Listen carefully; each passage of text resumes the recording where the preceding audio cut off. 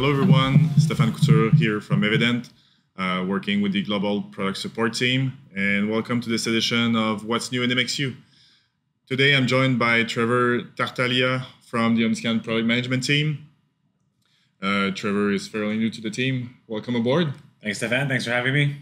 Today we'll be talking about MXU 5.10 for the OmniScan X3 and OmniPC. As you can see on the table, we have a good amount of demo material. So first of all, what are we going to talk about, Trevor? The first thing we're going to talk about today is the new phase coherence imaging, or PCI, that's going to be exclusive to the OmniScan X3 64. PCI is going to be a variation on TFM, and rather than using the amplitude, we're going to use the phase information of our A scans to generate our image. The big advantage that we're going to have with the OmniScan X3 64 is that this image is going to be a live image in real time while we're going to be scanning.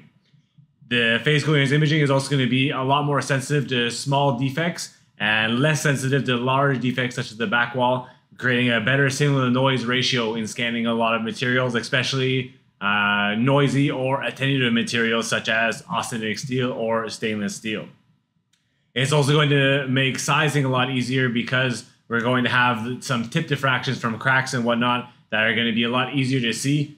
In amplitude TFM, we're going to see them, but they're going to be hard to distinguish from our background noise, versus in PCI, it's going to be really obvious and really easy to see while we're doing our scan. So to show this, switching over to the X3 64, here I have a block with different height notches at 20, 40, 60, and 80% of my depth.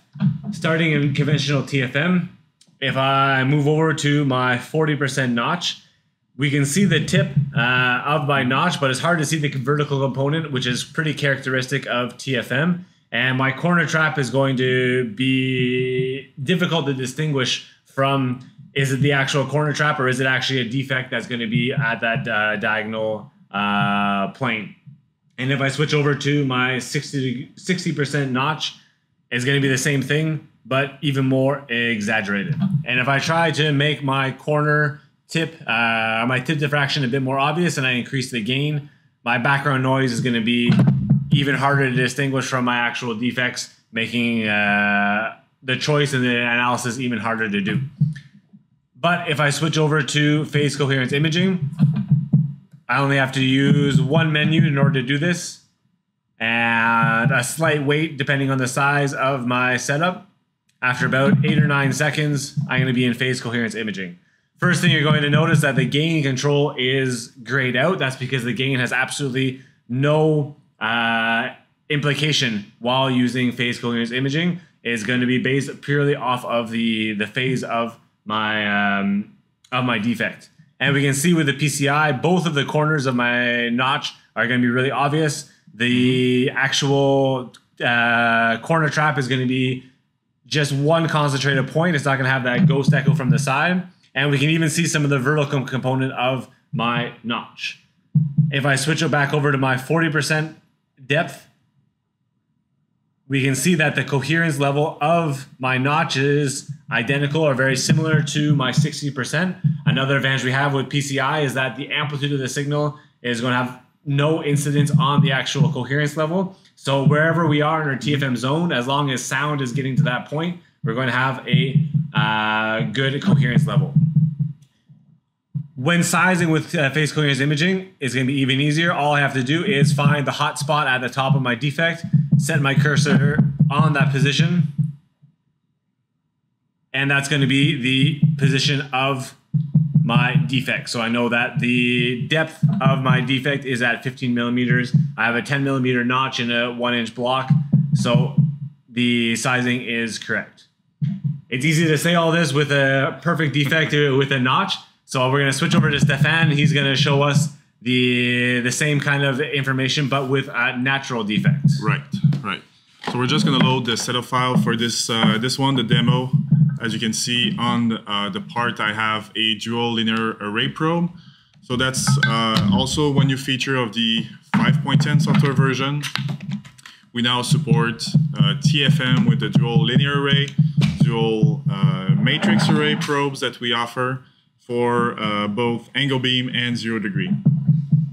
Moving on this part, we have a sample that has some H2S blisters with connecting stepwise cracking, and we're already pre-set up. If I move around on the part here, we can see the TFM signal. That looks decent, or to an extent great. But if you look closely, the link between the back wall and those blisters, it's not 100% confirmed. So we're losing some of those linking when we're getting near the back wall. So as Trevor explained, this is based on the amplitude of the signal, and without going into the scan plan menu, we can rapidly switch over from amplitude to phase coherence. We get a switch of color palette as well, just to represent that we're in a different mode. And now as I move, we have a much cleaner resolution. Those link between the blisters, the cracking, and the ID are more apparent. They're better resolved. And you can also see that the signal is far less noisy compared to TFM. So that's one application so far where this method shines. We can also think creep damage. We can also think HTHA. Both will have a similar flaw signature, and we'll have great results there. There's going to be a lot more material that's going to be put out about the phase coherence imaging. We're going to have a white paper explaining in depth how it works, as well as a few blog posts and a getting started guide to help you get started with the PCI on the OmniScan X3 64. Great, thanks. So that's one feature. That's going to be our, let's say, flagship feature for this release. Of course, we're not a one-trick pony, so so next feature available with the 5.10 release is going to be the Tcg calibration, now available for TFM. This has been highly requested, highly anticipated too. We listen. It's now on board the instrument too. So just making sure we're connected. And as I move around, I'm just moving my A32 probe on the good old nav ship block, hitting two separate side drill holes. So just to perform the calibration real quick to show you how it is implemented, how it's included. You go in the drop-down menu, burger menu, select calibration tools. And just like in phase array where you select your calibrations, you first select your group or wave set, hit Tcg, and then it's basically the same environment. So you basically start by boxing your reflector vertically. With Tcg or with TFM, pardon me, we can also box horizontally. So if you ever run out of sensitivity or the amplitude drops down too much and it's out of your zone of interest, you can cut that out. I'll just leave it full for now. And bear with me, I'm going to do this fairly quickly. So you move from left, clear envelope, to right. We record an envelope just like we do in phase array. Try to be as smooth, consistent as possible at the point. And as I move over to validate my calibration, I should have something fairly consistent at my target amplitude. So that's one point, and just like any regular TCG, we can duplicate or repeat for point number 2, 3, 4, as per your procedure requires.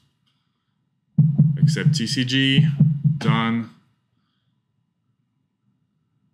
And the correction is now applied to the live signal. As you can see, orange, max amplitude 87%. Close enough for a quick live demo scenario. So that's available with 510, works with our angle beam probes, our 0 degree probes as well. That's one more feature in the box. going to switch over to Trevor then for one more trick that we have. Thanks, Stephan. The final feature we're going to talk about today is going to be the new weld overlays for phase array with COD. Previously, we had the zone of interest in TFM, which was curved around the shape of our part. And phase array, we have the different legs, which are also curved in order to demonstrate the thickness of the part for each leg. But now we're going to have the actual weld overlay, which is going to be repeated in each leg and also is going to adapt in order to meet the sound path in that same part. Correct. So here in this part I'm going to have a double V weld, and we're going to see in the S-scan, each leg of the weld is going to be slightly different in order to compensate for the sound path in the part. Right. And just to provide some more info, so when we refer to COD, AOD, we mean that the weld is axial to the pipe, and the wedge is curved to conform to the circumference of the pipe to be inspected. So the challenge is that since we're not on a flat surface anymore, reflections towards the ID and OD will change the angle of reflection, and then it's going to be harder to actually predict where the beam is going. Moving to the OmniScan X3 screen, we can see that we have the legs that are shown in our S-scan. But as well as the legs, we also have the weld overlay. Very similar to what we had with a plate before, but each leg is going to adapt the weld overlay so it fits with the sound path of the part. Because as we move deeper into the reflections, the part is not always going to meet the weld at the exact same angle.